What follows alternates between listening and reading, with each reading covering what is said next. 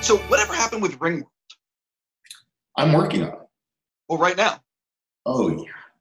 I mean, literally right now. Like, literally the phone call that I got off of was I was having a conversation about some notes. Got it. So what can you tease people about the status of the project? Well, we are, MGM and Amazon are developing it, and I am writing the pilot currently. Alan Taylor is attached to direct, and and hopefully that will turn into a actual set of moving pictures. But God knows. Well, the thing that with Amazon is that I know that they've put more emphasis on things that will possibly break out. You know, like with The Boys, that completely broke out.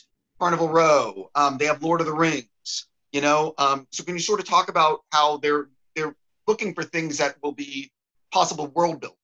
I have no idea. I mean, honestly, I don't know what Amazon is looking for. I do know that they seem to like these larger objects, right, that have scope and scale. I mean, if you go all the way back to that initial play with Man in the High Castle, that is one of these sort of,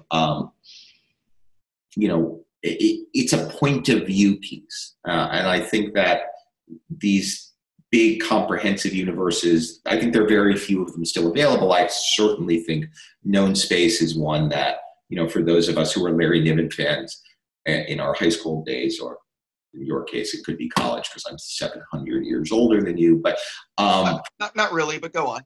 But Known Space is sort of, Niven's world, his universe, dare I say, is so incredibly complex and nuanced. And Ringworld has always been this entry point, and everybody has better minds than mine have tried to crack it. But hopefully we'll do it this time.